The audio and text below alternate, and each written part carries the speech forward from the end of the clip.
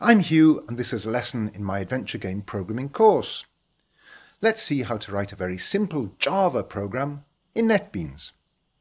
If you're already an experienced Java programmer, or if you plan to follow this course using the C# language, you can skip this lesson and go on to the lesson that explains how to write a main loop. First, load NetBeans. Well, this is NetBeans 12. There may be slight differences in other versions, and select File, New Project, and up pops this dialog box. So here I'm going to select Java with Maven.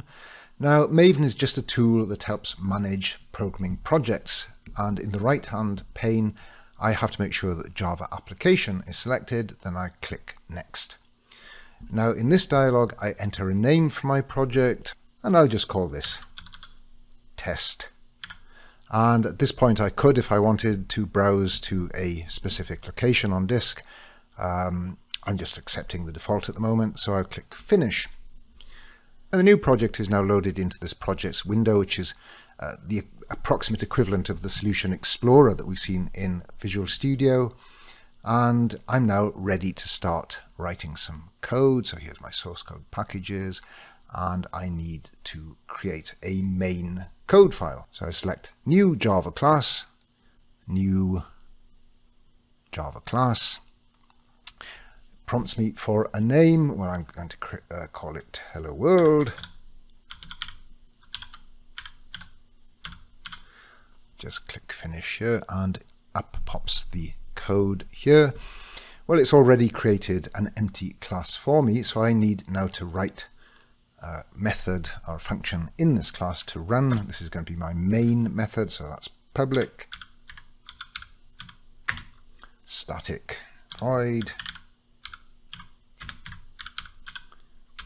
main, and I'll give it some string arguments. I'm not going to be using these, but by convention, pair of curly brackets and some code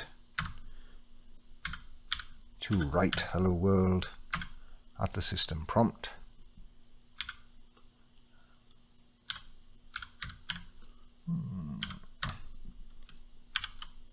And hello world. This is my string. Exclamation mark. Is all the syntax correct? Let me do a quick check. That looks okay. Oops, no, string. I've mistyped up here. Right, so that's all correct. So I'm going to save it and run it by clicking this little arrow up here. So that will compile it. Oh, first of all, it prompts me for a main class. Well, I've only got one class, so I'm going to select that, and it runs it in this docked program down here. You see all sorts of messages about the progress, and there's the final output, hello world. In the next lesson, we'll start to write the main loop of a program to let the player enter commands. Now, to be notified by email whenever I publish a new lesson, subscribe to the Code with Huw channel and click the bell icon. Right, on to the next lesson.